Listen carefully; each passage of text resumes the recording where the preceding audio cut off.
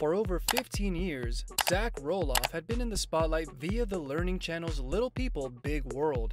From being a teen struggling to find his place in the world to having his own family, he's never ceased to amaze and inspire viewers in overcoming challenges and living a full life despite having dwarfism, a condition characterized by having a short stature. His family had been through so much, with his parents divorcing after 27 years of marriage and his siblings living separate lives. After he failed to buy a portion of the Roloff farm, many wondered what became of Zach, and how he was able to provide for his wife and 3 kids. Zachary Luke Roloff was born on the 10th of May 1990 with achondroplasia, which was a similar condition that his mother Amy had, while his father, Matthew James or Matt, had dystrophic dysplasia and could only walk using crutches. His twin, Jeremy James, and the rest of his siblings, Molly Jo and Jacob George, are of average sizes. His parents met in 1987 at one of the conventions of the non-profit organization called Little People of America, or LPA. Despite being different in terms of personality, with Amy being realistic and Matt more of a dreamer, they were married that same year.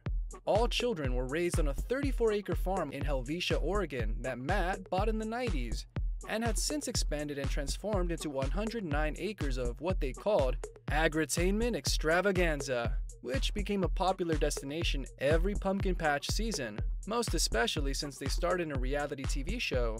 People with dwarfism struggle with the ordinary, common things in life that most take for granted, as the average height of an adult is just 4 feet or about 1.3 meters. They had to be creative in adapting to a world not built to accommodate them, and were often bullied, stared at like some kind of freak, and called names such as midget, which they found derogatory. When Matt and Amy were approached by the TLC network to do the show, they considered it a great way to disseminate information about dwarfism and change people's perception of them. So, they agreed to open up their lives to the public. They were excited to do this as nothing so comprehensive and in-depth about little people had been produced. It would help demystify dwarves, who had often been depicted in unflattering ways in movies, shows, or comedy acts in the past.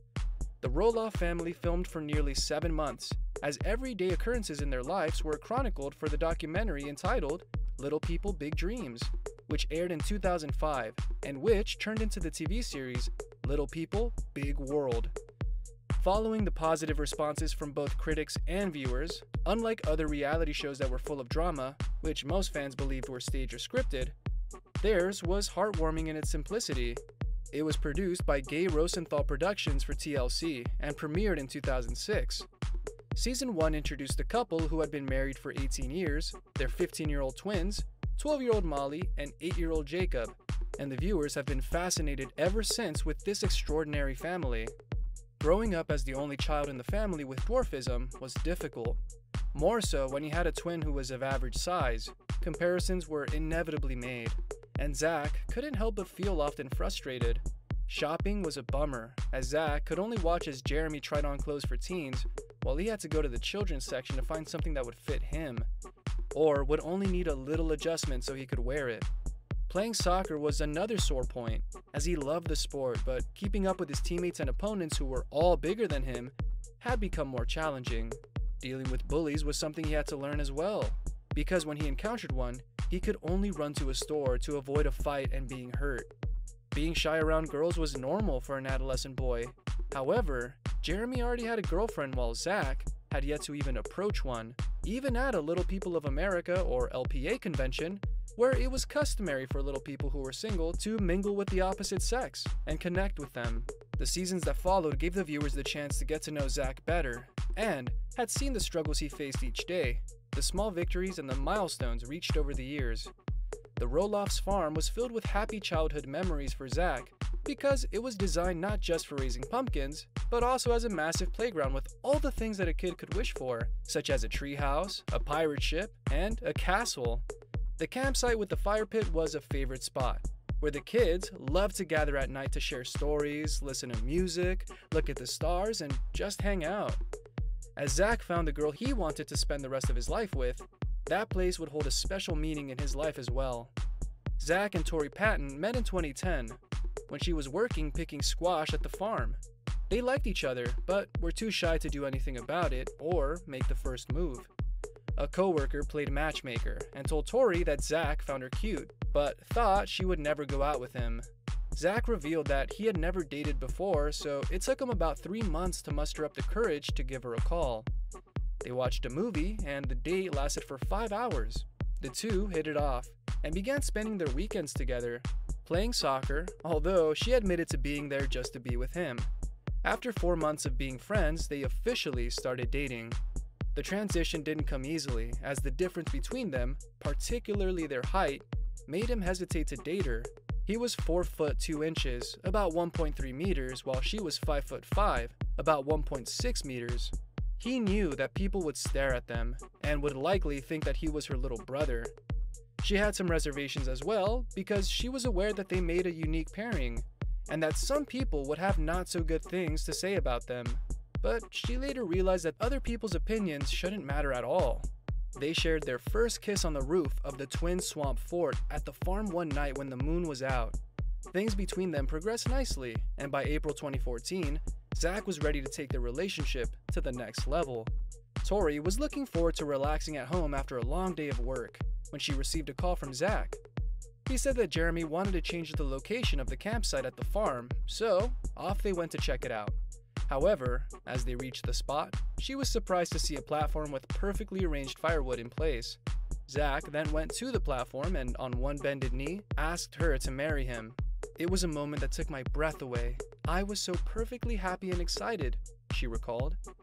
Zach was 23 while Tori was 22 at the time. She didn't see Jacob and Jeremy at first, as they were in the bushes to capture that special moment in their lives. Interestingly, his twin Jeremy had proposed to his girlfriend Audrey a month earlier. Their mom congratulated them via a Facebook post. "I couldn't be more proud or more overjoyed with my 2 sons, Jeremy and Zachary. I'm excited to have Tori and Audrey a part of the family." Zach and Tori said their wedding vows on the 25th of July 2015 at her favorite spot at the family farm, and which was aired in August 2015 in season 14 of the series. For their honeymoon, they went to Disney World in Florida. In January 2017, Tori gave birth to their first child, Jackson Kyle, and then 2 years later, the couple welcomed their daughter, Lila Ray. In April 2022, their third child, Josiah Luke, was born, and this was much anticipated after she suffered a miscarriage in 2021.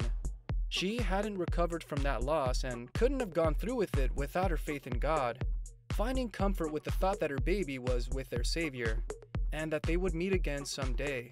Her husband had been her rock through all of this. All 3 of their children had achondroplasia, the same genetic condition as their father. At first, the thought of having a baby with dwarfism scared Tori, and she said that no parent wanted kids who were different, not to mention the health complications that came with it. With the growing child, it was easy for Tori to forget that her son was different. But there were times when she was faced with the reality of it, and it would hit her harder than it did her son.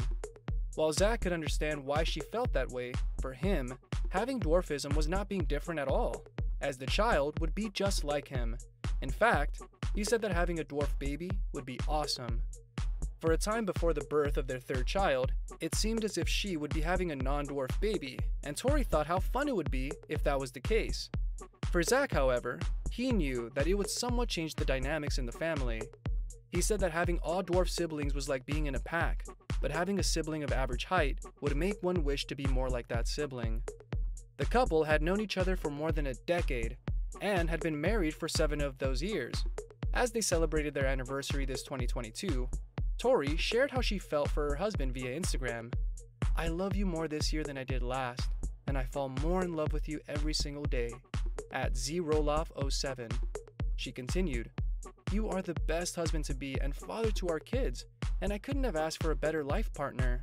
Everything seemed to be going great with his family, but fans of the show couldn't help but be curious as to how Zach was able to support his wife and 3 kids financially all these years.